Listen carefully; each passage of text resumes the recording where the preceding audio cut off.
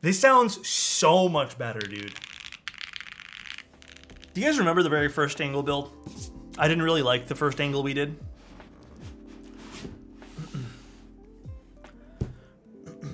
You guys remember that? I really did not like the first Angle we did. So hopefully this is a little better. Oh, my box is not better though. Oh well, it's just a box. So the box is nice. The presentation of the entire keyboard is really cool. So I like the presentation of everything. Okay. Pins. Some of this is gonna be a little different from the first time we did this. But if you guys recall, the first time we did one, I did not like it.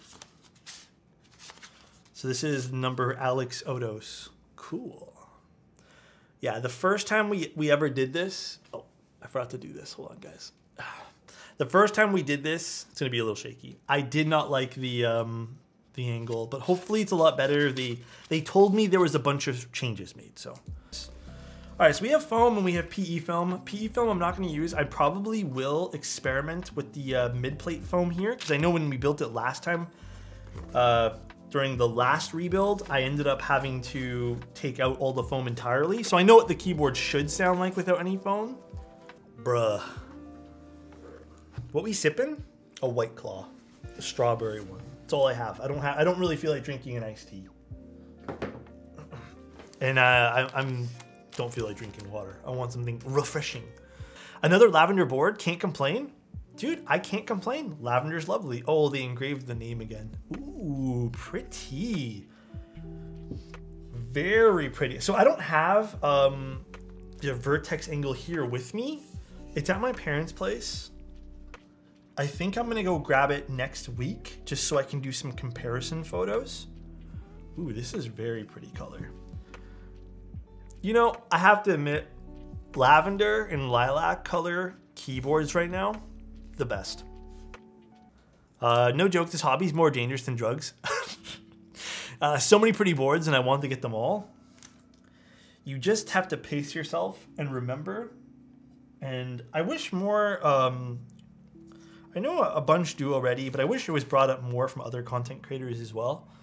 But financial responsibility is really important in this hobby because, I mean, let's be honest, guys. It's really easy to spend a lot in this hobby. Let's just be honest. You could get in over your head fairly quickly, not realize it, and then be in a bunch of debt. The lilac looks very pretty, agreed. PCB hasn't really seen too much in terms of what's different here, which is good. So we still have a pretty nice PCB. A lot of options. Actually, not really for solder. I looked at that wrong. Not really a huge ton of options here in case you wanted something different, but it does look like it does support ISO. I think it does. It does have split left, does have step caps and regular caps. No split backspace, not that you'd probably want it for your TKL, and no split right. Split right, I don't mind on a TKL. This is a very interesting color. It's like a smoky color. Well, this is cool. This is polycarbonate. This feels thin for polycarb. Cool color. It's almost like a brown. I kind of dig this. This is neat. It's like a smoky brown almost. Maybe that's just my desk. Nah, there's definitely a hint of yellow, brown in there. That's nice. Is there anything prospective clients shouldn't send for their builds? I would say just don't bother shipping out keycaps unless you don't want to put them on yourself. It only adds to the box size and it just adds to the overall cost of shipping. I think people forget about that because they kind of want to see their build all together, but it does add like an unnecessary cost. Any plans to design my own board? I think at one point I really wanted to, but now I don't care. I have no real want or will to do so. It's not really where my passion lies. Like, I don't think I want to design a board. I like the community aspect way more. What is the desk that you use? It's from IKEA. It's called the Ektibakken. Have you had a personal raw aluminum keyboard? No, I kind of want one now though. I think it was Reagan who showed me one and I'm like, yo, I need one. Okay, I think that's all the gaskets we're using for today. there's a lot of extra gaskets. Oh, these are just lots of extras. I mean, that's good though.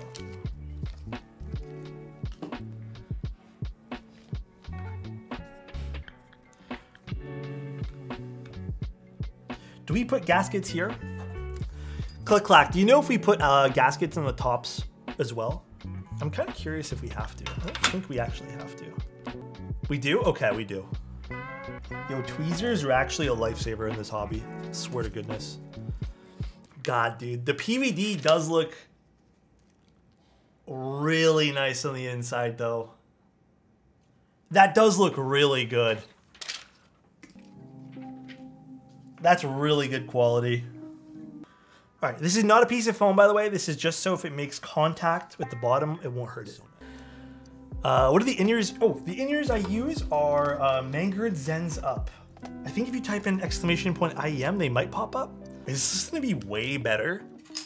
Yo, I'm having high hopes for this right now. I'll have you guys all know, very high hopes for this. Overall build process was fine. All right, so let's just take a look at the keyboard one last time for anyone who hasn't seen this board. It's nothing new, so we're gonna just do a quick little brief overview on it. Pretty simple looking TKL. Pretty no frills on the side, I would say. Standard looking design.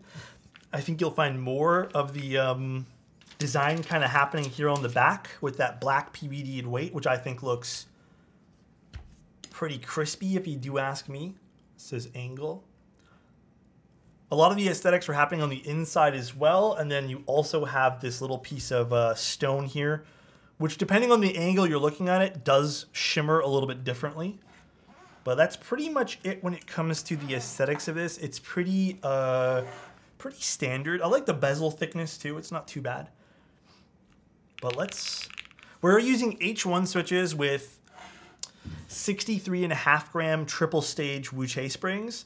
Also some Wuche films as well as GS2 lube on these. So let's see what this exactly sounds like. We are using the mid plate foam, no PE foam, and no foam underneath technically. All right. That already sounds a lot better. Oh.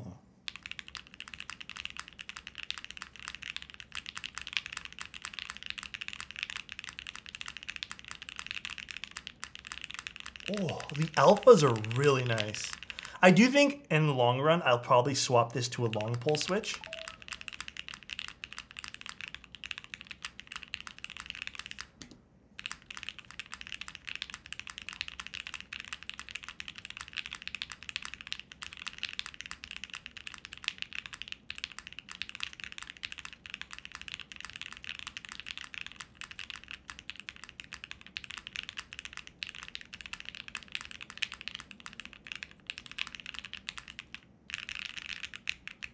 This is a very soft typing experience as well. There's a lot of movement happening with this PCB.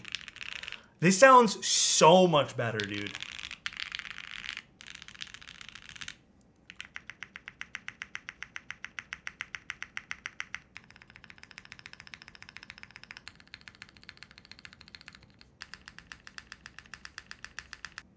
It doesn't quite have like, it doesn't, I can hear some of that little bit of the foam that we put in the mid plate there, or in between the plate and PCB. So that mid foam, I can hear some of that, but I don't hate it. I actually think it sounds really well balanced for this. You guys want to switch to the spacebar? Should we do that quick? I brought two options, a Lila switch or a bubble switch. I think we're gonna do the bubble, or sorry, the Lila, because it's a little bit more of a longer pull. Should I just steal, hey, should I steal the stem and put it in the H1s? Is that what you guys want me to do? Should I just do that?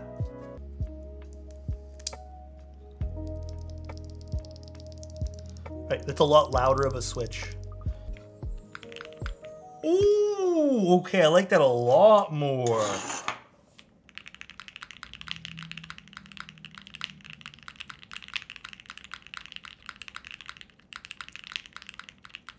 Okay.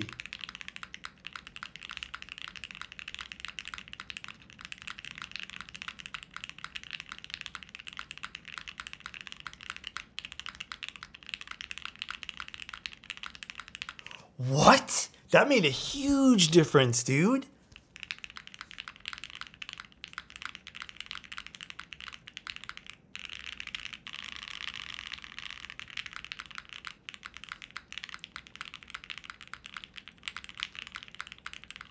Damn. Look at that flex too.